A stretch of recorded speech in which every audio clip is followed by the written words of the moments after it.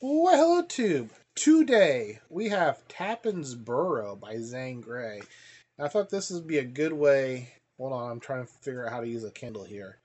I thought this would be a good way of ending June on the range. Getting one more. I'm doing this as my last week since I started late. There we go. This is a short novella collection called the Golden West, and if you have Kindle Unlimited, I'm sure you've seen this. They or if you've ever clicked on a Western, apparently they've been trying to get me to read this now since the first time I clicked on a Western. But it's got a Louis L'Amour, a Zane Grey, and the Max Brand. Of course, Zane Grey is second on the list, but he had the first story.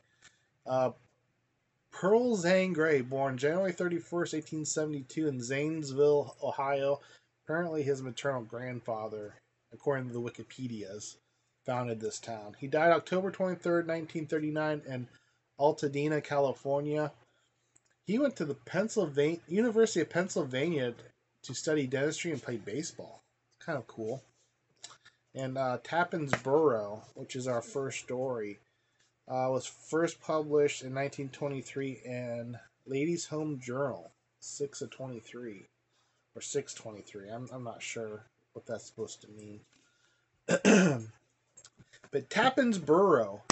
So this burro named Janet is Tappan's. And she was born, and she was like a rump, but she grew up big and strong. The dog is trying to destroy me right now. Jeez, dog. And everyone, he became the lucky burro because he stumbled upon or found the guy's a prospector. He got a bag of gold, and he's like, "Hey, you're my lucky burro."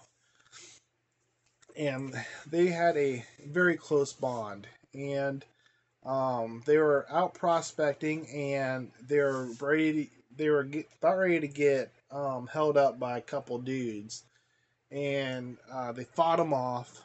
He fought him off, and decided, hey, we gotta get the heck out of here. The only way we can really go is through the Badlands. So he decided in the middle of summer to go through the Badlands to try to get away from these thieves, because no one in the right mind would want to go through the Badlands, right?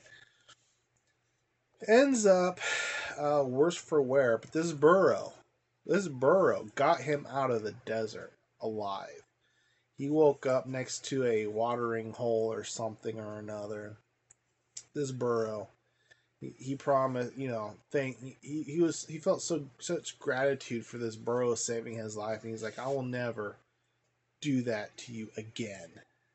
And so, trying to figure out what to do with all this money, he decided, you know what, I could buy a business in town, but then I'd have to give up Janet, and she's my everything.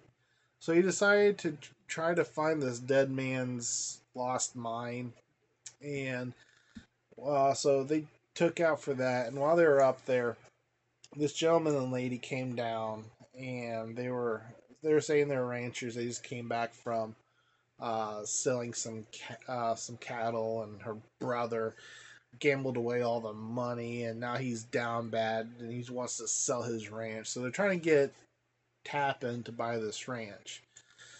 Well, the insta love happens between this girl and this guy, right? And um, it's not like the Louis L'Amour insta love where they get married like 3 minutes later, but months go by. He's him and Han about buying this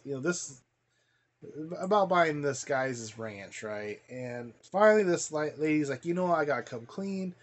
We were looking to pull one over on you, but we can't do that now because I love you, and I want to be with you, and you gotta take me away because I told you our big secret, and he's not really my brother, but he's my husband. He's gonna kill us all. So they decide to get the heck out of there, and the woman convinces Tappan to leave Janet behind. Imagine that.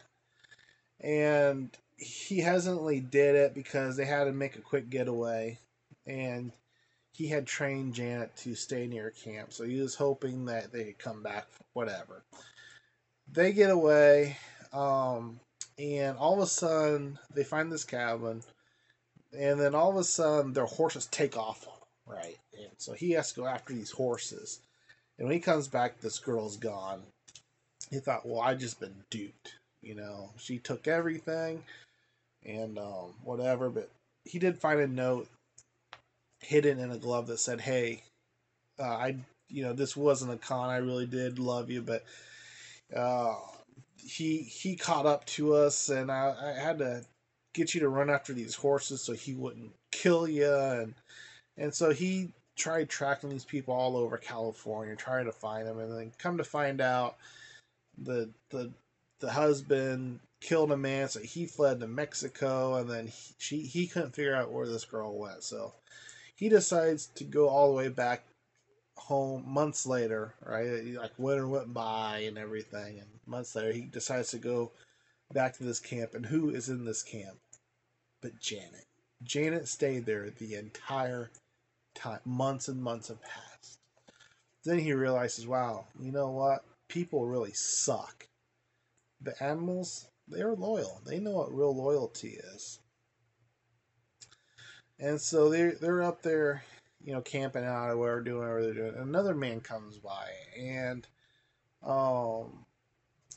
he's not really been lost, but he is lost or whatever. And they offer him food, and he decides that, I want to hang out here for a while, and then I'll come down off the mountain with you. And then it starts getting really close to winter, and our man Tappan's not really wanting to budge, and this guy's like, "Come on, we gotta go, we gotta go." And he's like, "Nah." I think he was secretly hoping that this girl would come back to the site. I don't think it actually ever says in the book. I think that's what the gist, what he's trying to throw at you. But anyway, so they end up staying too long, and a massive, like 4 day blizzard shows up, and like feet upon snow drop. Yes, I used feet, so get over it. And so they're stuck on this mountain, and this dude's pissed off because he was like, "I told you we need to get off this mountain. Now we can't." And he's like, "Now we gotta go." And Tappan's like, "Yeah, okay, I was wrong. We gotta get out of here." And so he starts packing up Janet, and the dude's like, "We can't take this burro. It's gonna slow us down. We need to get the heck out of here. We need to shoot it, cut it up, eat it, pack it away. We're gonna want that meat." And he's like, you ain't shooting my Janet. You're not eating my Janet." Big fight breaks out. He did the old 1-2, punched him out. You can kind of guess how the fight ended. Let's just say the Burro won. And they make their way off down this mountain. It's a long, hard road. And at one point, he, like how Janet saved his life, he was out front trying to make this path in this 4-foot snow to get Janet off this mountain, because you know what? Janet saved his life, so gosh darn it, he's going to save Janet's. He owes her. And we'll just say they get off the mountain, and if you want to find out what happens after that, go read the book. Go read the story. It was really good. I really enjoyed this. I liked it just as much as if I was reading a Louis L'Amour. And I will be looking for some more Pearl Zane Grey for next year's June on the Range. I will say, a lot of people have mentioned that his writing style ain't so 2022 friendly. It's got the racial slurs and stuff. This one didn't have any. So if you wanted to read some Zane Grey, but you're worried about all the old-timey bad talk that is really highly frowned upon this day and age, this is actually a good one to read. So you can kind of give a gist of his writing style and his storytelling, and it was awesome. It was a great read. I've read, so far I read one Zane Grey, and I read those Louis L'Amours I did videos on. I did read a modern Western, and it was complete garbage. So there is definitely something to be said about these old timers that wrote 100 different stories and just how good they are. And they are still almost 100 years old, holding up, and people are reading them, and it's just great. So, yeah. I think that's it for this one, peeps. Have you read Tarpon's Burrow? Have you read this short story collection? I'm hoping to get all three stories read for it. My June on the Range is going to go a little farther. A lot of people ended it already. A lot of people are ending it on the last day of June. I decided that I'm going to. I'll go out till Saturday. I think Saturday will be my last June on the Range video, as long as I can get all these stories read and videos made and uploaded. So, yeah, that's it for this one, peeps. Cheers.